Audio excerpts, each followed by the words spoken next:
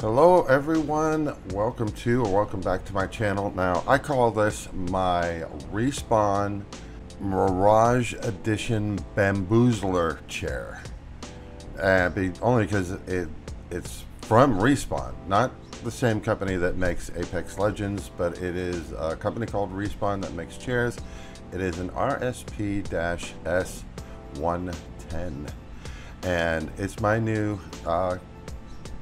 desk chair, and I really liked it. It's been very comfortable compared to the other chair that I had before, and I have some cats and they kind of have torn it up, and you'll see that in the video. But for now, I want to unbox this big bad boy. I'm tall, so I wanted a chair that would better accommodate my height. Now there is one downside. In a way, it does have a footrest, but the way the footrest extends, it's not for me. But it didn't stop me from getting this chair.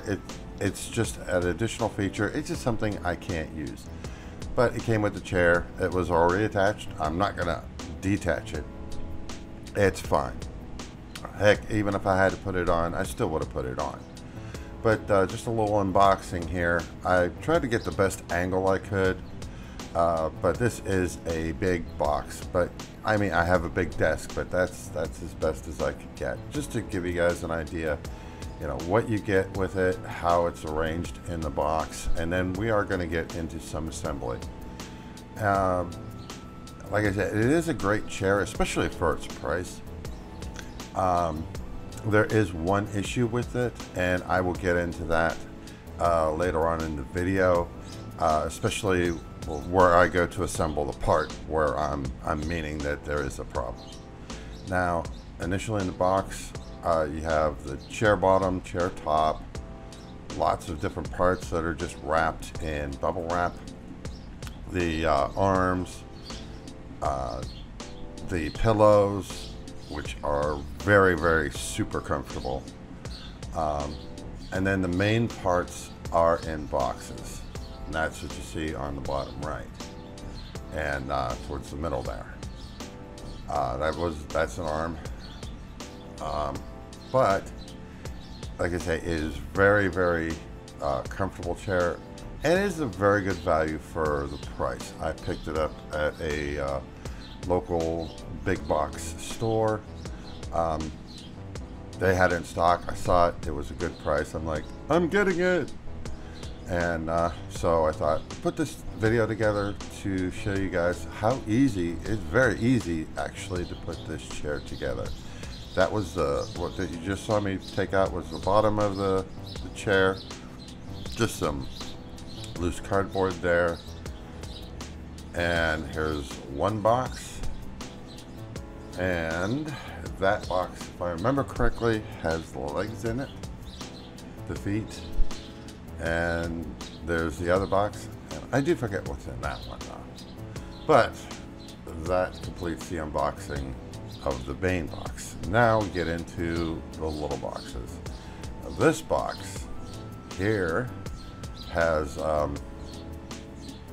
the adjustments for the heights, and you can lock the seat in the angle that you want the chair to be, which is very nice, very useful. A lot of chairs in this price range don't have this feature, and it was really nice to have.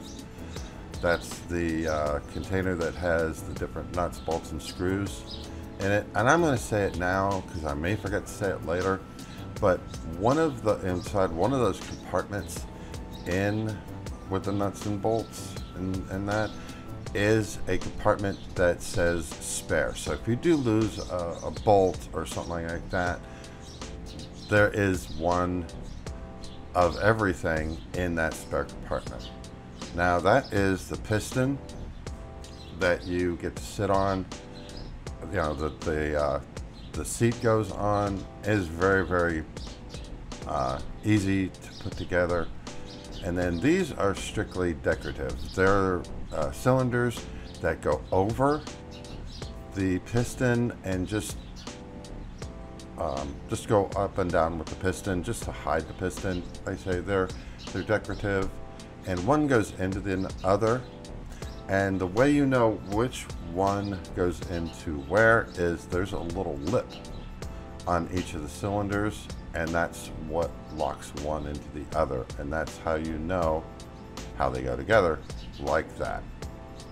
And as you raise or lower the chair, like I said, being that I'm tall, it's always fully upright. And there's the piston there. Now we are going to get to putting on the feet. Now, the way this leg system works is all the individual legs are just folded up in the box, and you just have to pull them down. The best way to attach them is the way you see here. You put your thumb to align it, and then you use your other thumb to put pressure to get it to snap into place. And you just have to do that 5 times.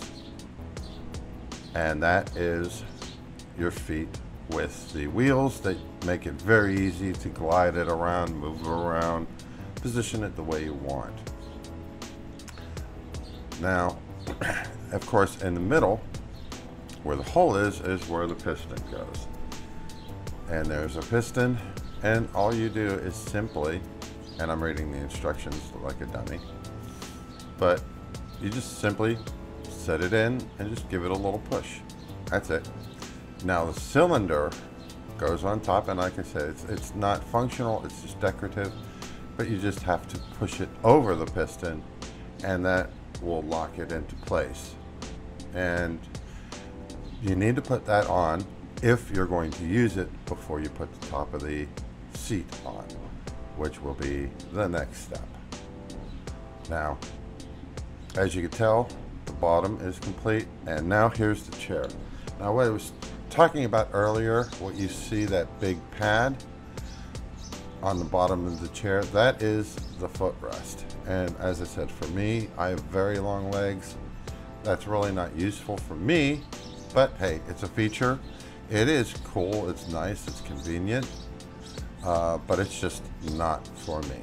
And like I said, for the price that I got this thing at, this chair on, it is worth it. Now, from the first box that you saw me pull out, that's the adjustments there. Now you have to make sure that you have that box piece at the edge of the seat.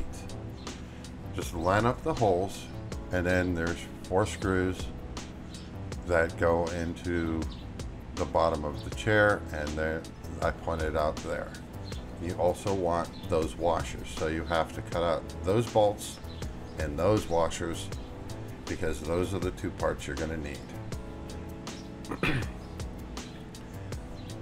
And it makes it, and like I say, putting together this chair actually took me about 45 minutes, and that's only because I really wanted to take my time and put it together right. But it really is very easy to put together. I edited, of course, some of the parts out just for brevity, because some of the steps are repetitive, like putting the wheels on, stuff like that. Like I say, for this part here,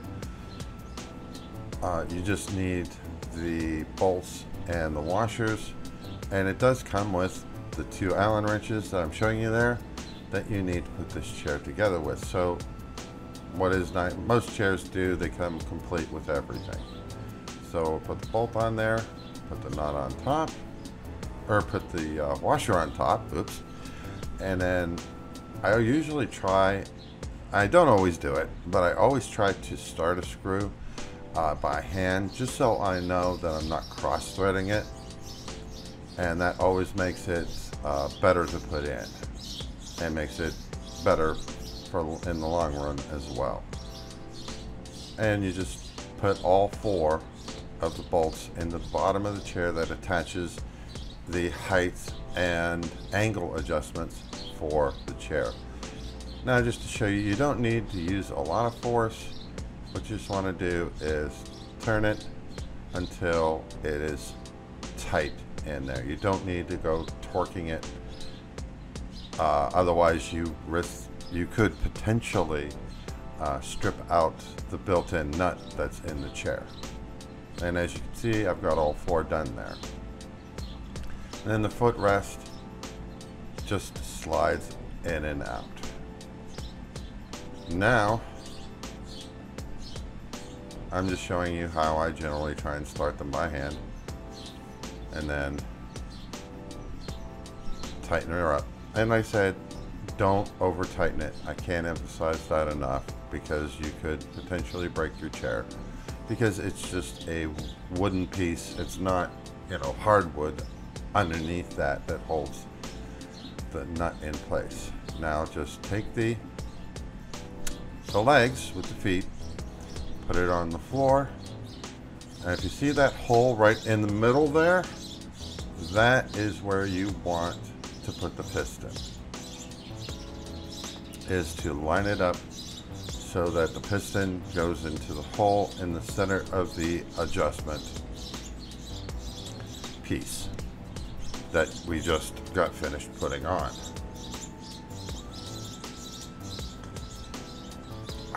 Now the chair, as you can see, it's very nice, very well constructed. All you do is put it on, make sure you get it right, and just give it a little push. You can sit on it to get it into place, but it just needed a little push. And as you can see, if you're facing it by the back, the adjustments are on the left. Now, this is where the top piece goes in. All you have to do is, there's a metal piece that's on the back of the chair. It slides into that bracket. But the first thing, of course, that you need to do, everything is covered in plastic, so you just have to unwrap it. You can see that metal piece there, just at the top left of the frame. Just pull the bag off and just gently throw it, or whatever, and then it just simply, that metal piece slides into that groove into the back, and then you can see the adjustments there on the right. I think I said left earlier, it's on the right, but you see them there. Now this part, it's not difficult, but what you have to do is, there's 3 screws that you have to line up that go in the metal piece. Also, what's different is you have to put the lock nut. And the way it goes is the screw, the lock nut, and then the washer. And you need to use all 3. So, and as I said, the best thing to do is to start this, especially by hand, because you have to get this lined up properly, because if you don't get it lined up properly, you will end up stripping out, and it won't be good. It will never work very tightly. And just to show you, the lock nut is the part that has a cut in it. Almost looks like a washer, but it has a cut in it. That's called a locking washer. And then don't forget the washer. And again, there's 3, and yeah, highly recommend you use all 3. I say putting it in, just lining up, adjust the chair. What I had to do was pull it forward, and that made it easy for me to be able to get them all lined up. Again, start them by hand. I can't emphasize that enough. I'm sorry if I'm repeating myself, but you really need to start these by hand. And that way you get it put in, put together, and it's very easy. But as I said, the harder part is just getting it to line up. And it's probably because I'm trying to do it for your benefit, to show you how I'm doing it. So I had to play around a little bit with it. But start it by hand, then tighten it up with the wrench.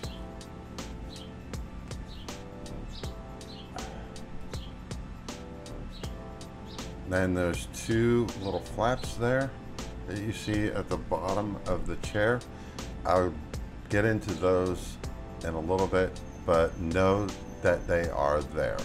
Because when I do show this to you later, you really can't, you see me positioning them, but you really can't tell exactly what they are. But those two little flaps at the bottom of the back of the chair, just remember to take note of them. Now we move on to the arms. What's nice about these arms is as you change the position of the chair, it changes the position of the arms. Now to attach these, there's only 2 screws, and it makes it real easy for you to tell which is left and which is right, simply by the way you're seeing it there.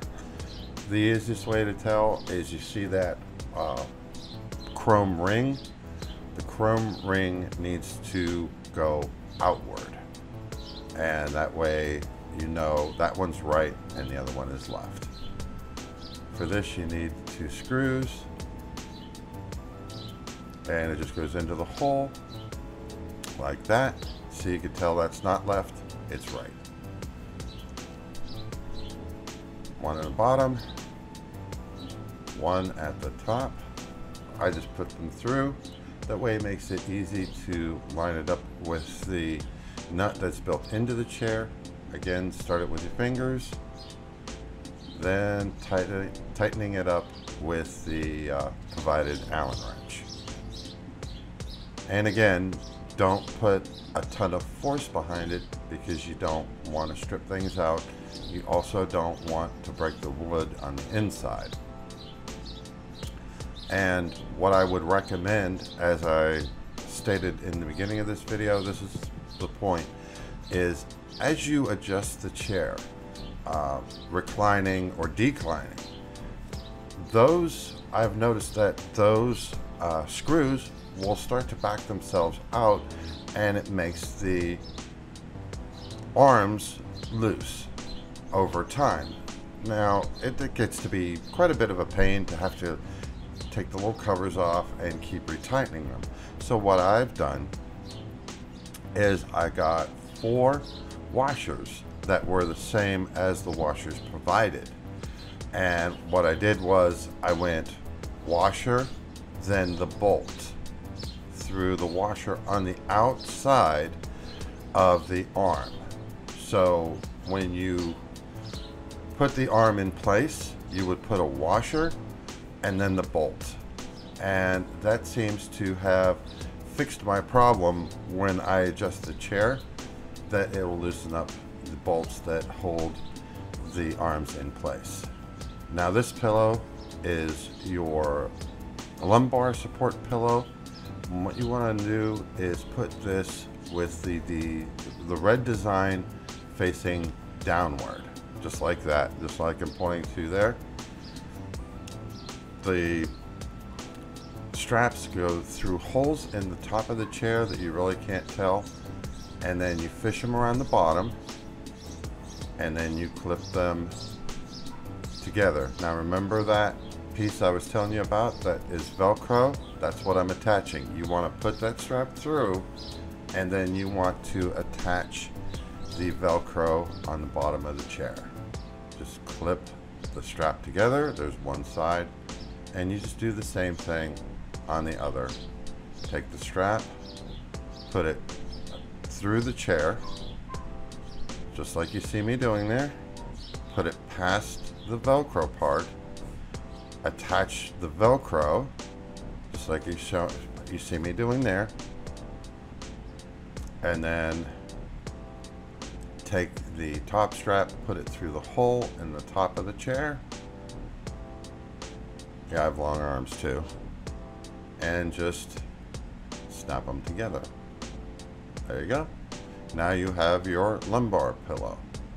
Now in this bubble wrap is your head pillow. And you can put this in one of 2 places. Again, since I'm taller, I put it over the top of the headrest, or you can put it through the same holes that you put the straps for the lumbar. As you can see here, all you do is put it on top, pull the straps around, and click them in place. That's it. Again, that's the position I've had it in because I am taller, but you can also put it through those holes there. As you can see, that's where the straps went through for the lumbar support pillow, and it is really nice to have that pillow where it's at. So you just put them through, and again, just click them together. And that is the Respawn Mirage chair. Oh, but don't forget the covers. There's 4 of them for the screws for the arms. One on the top there, one for the bottom on both sides. And as I said, putting this chair together was really very easy, and it is super comfortable. I really enjoy the chair. Having the optional footrest, like I say, it doesn't work for me, but it is very nice to have. And all you do is slide it out, flip the bottom pillow up, and boom, you're done. And it already comes already assembled on the bottom of the seat of the chair. And as you see, I'm just putting the caps on the ends of the bolts so that you don't see the bolts in the armrest. And as I said, what's super nice too is as you adjust the angle of the top, it adjusts the armrest as well. Don't forget to put your tools away. And as I said, right there in that section, that is just spare. So to have that, that's fine. You don't need them unless you lose a nut or a bolt. Now, time to test it out. Adjust up the lumbar support to where it's comfortable, and just lean back, and it is nice. Now, the lever that's closest to you is the lever that locks it in place, and that way, if you're at that angle, it'll stay at that angle. And thanks for watching. See you in the next one.